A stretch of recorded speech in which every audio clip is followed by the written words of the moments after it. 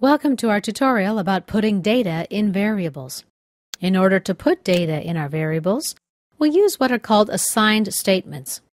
These are program statements that put data into controls, variables, or other objects. Now, integer a holds a value of 10. Because this variable is declared as an integer, it can't store any other value. For example, it can't store the text version of 10, ten.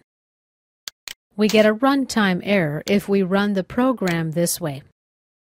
Or, for example, if I enter 10 with 2 zeros after a decimal point, this won't work either. All data after the decimal point will be lost because we've declared this variable as an integer. On the other hand, variable b, and this should actually have the prefix SNG here, variable b can store decimal values.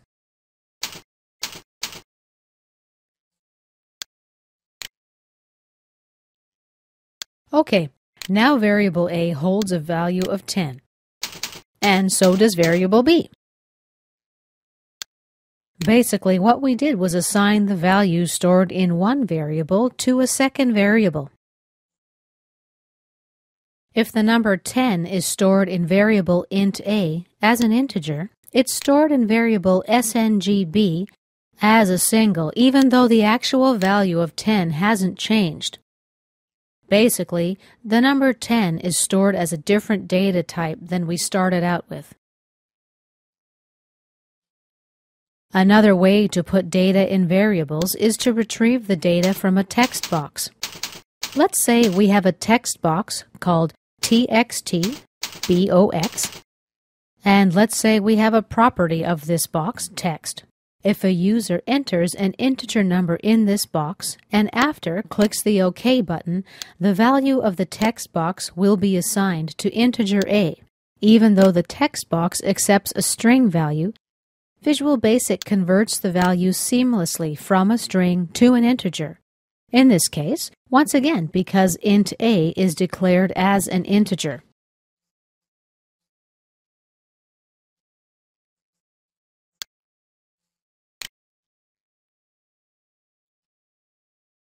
Let me switch part of this statement from left to right.